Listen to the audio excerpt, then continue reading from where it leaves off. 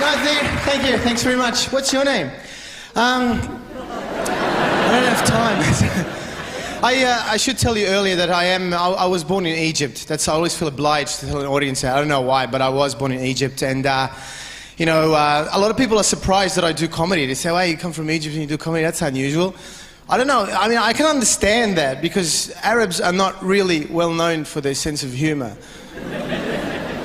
But they are funny people. They're very gentle, law-abiding people. It's only a handful of idiots that ruin it for everyone else. You've seen these idiots who just cannot wait to get to Allah. I must die in the name of Allah, Muhammad Ali.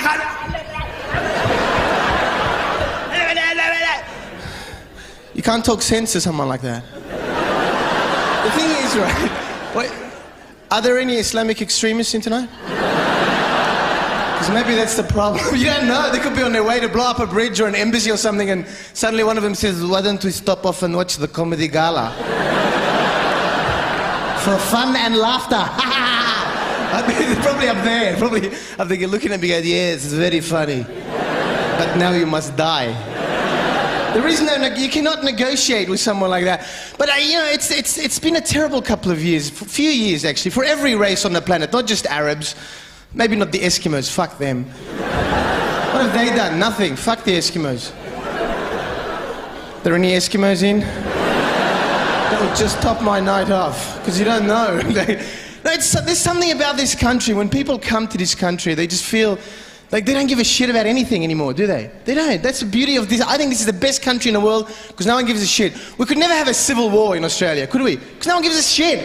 You ask a bunch of typical Aussie blokes, you guys want to kill some people, we just got a war started in Darwin. They go, "Mate, I'd love to, but the grand final's on tonight." We could never have... We could never have a civil war or a coup or an uprising or any of those things that happen on SBS News.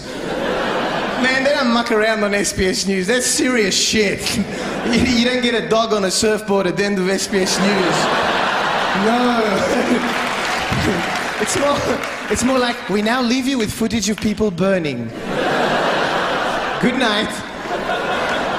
I just, you read some really strange things. That I read the other day, they're breeding pigs in England, especially so they can kill them, remove their hearts and implant them into people with bad hearts. Did anyone read this?